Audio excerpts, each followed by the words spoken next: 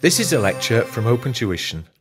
To benefit from the lecture, you should download the free lecture notes from opentuition.com. So we're going to move across now and look at the other side, financial liabilities. There's less here to say because financial assets was both shares and loans. Financial liabilities, by definition, is just loans, so much less to say.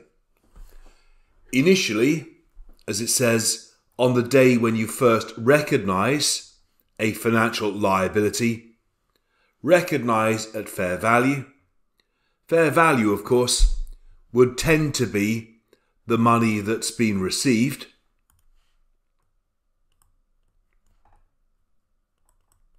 Or the money that's borrowed. The only exception is about convertible loans. We'll talk about those in a different lecture, but generally it's the money received. It may be that you've actually, again, had to pay transaction costs. Again, they will effectively, again, reduce the amount of money that you're actually receiving. So that's why it says net proceeds.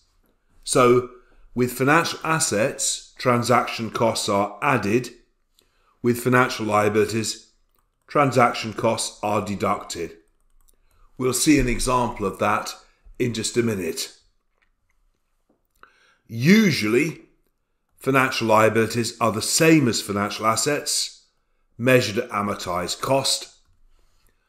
The one exception that you need to be aware of is that occasionally it may be more appropriate to measure them at fair value, with gains or losses going through the profit and loss. So what's that all about? Well, IFRS 9 says that that would be the case if you are trying to prevent something that's known as an accounting mismatch. Now, there's a most extraordinary sentence, isn't it? An accounting mismatch.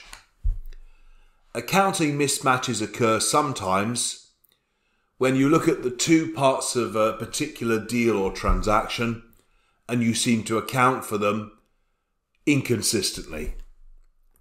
So as an example of that, not one that you'd have to worry about with numbers, if you borrow money to finance an investment property.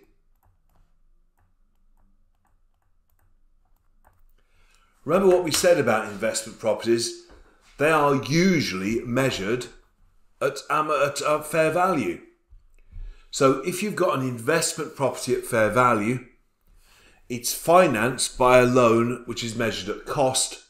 It's a bit silly. So to correct the mismatch, what might be appropriate is to measure both of them at fair value. You don't want to start dragging the investment property back to the cost model. And I'm not an economist, but we all understand, I think, that interest rates affect borrowing costs, interest rates affect the fair value of liabilities. So it might make sense to measure both the asset and the related liability at fair value. But the usual treatment is that when we borrow money, the key thing is, isn't it, that you initially recognise it, the amount borrowed. Later on, a bit like when you lend money, you'll use amortized cost accounting. So we need to try that in just a moment. I've also put a little note in there about derecognition, but that's fairly common sense.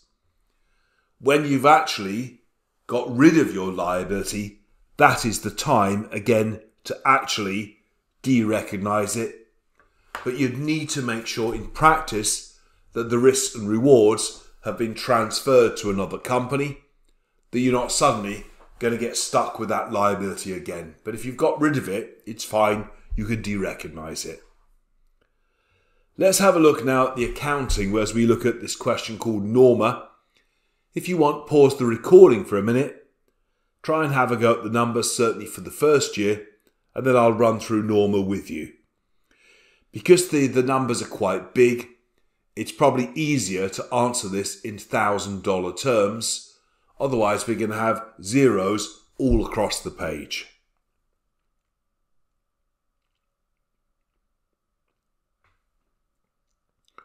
So in Norma, this word issue is very important. Remember, the issue is posh for borrow.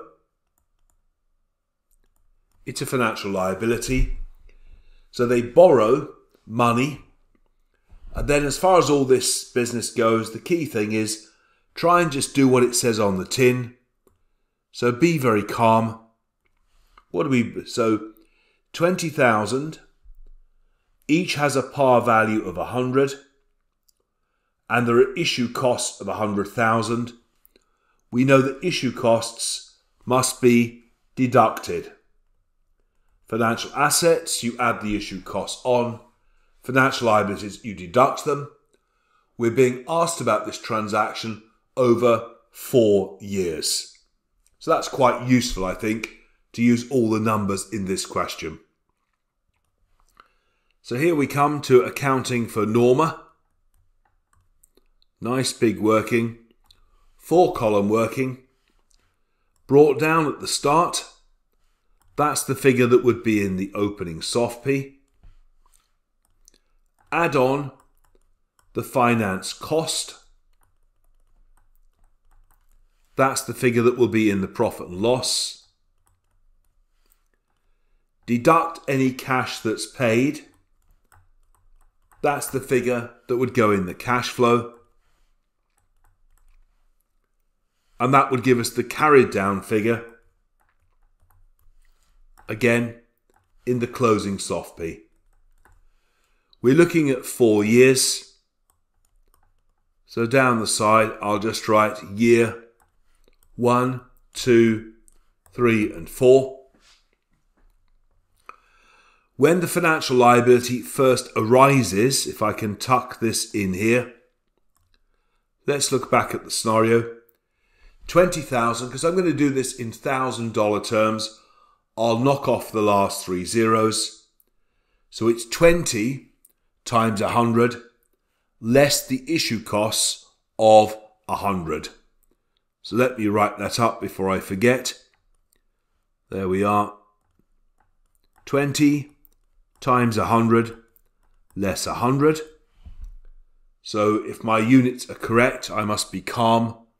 That's 1900. For the finance cost, you always use the effective rate in the loan. It'll be called effective rate. The effective rate, I can see it now. I'm just going to highlight it in blue. The effective rate is 4.58%.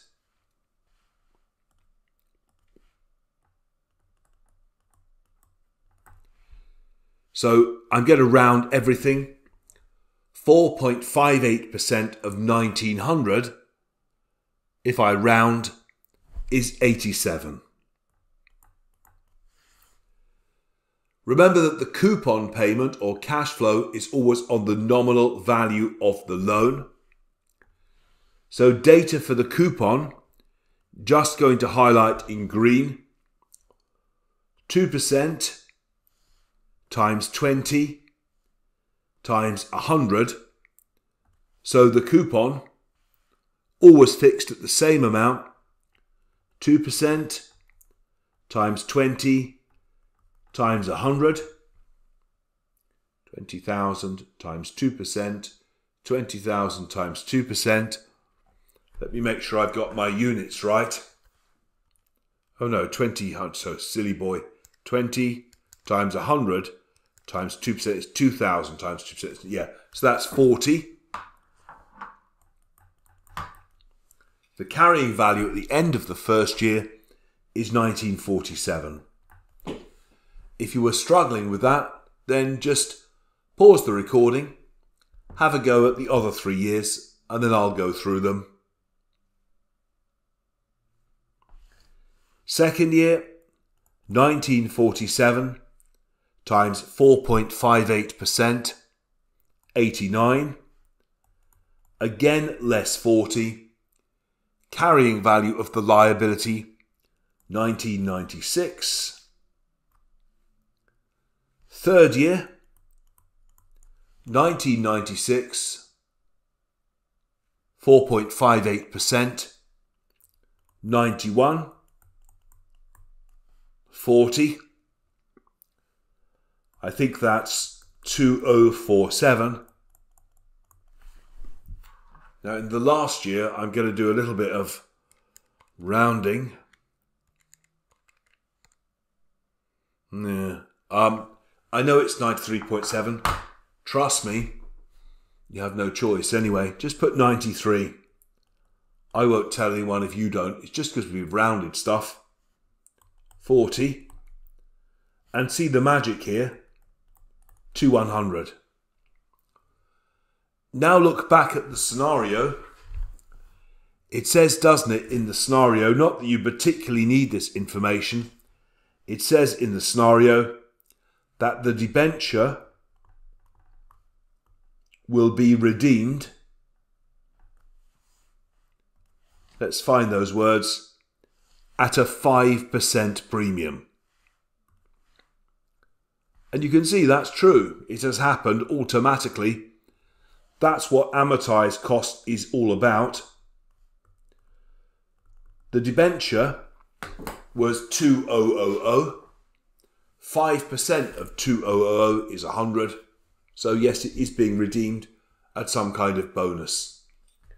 And it's because these things are issued at a discount and redeemed at a premium that someone very clever has to work out the internal rate of return, which is the 4.58%, otherwise known as the effective rate, which is what determines our finance cost in the P&L. And that's it for financial liabilities.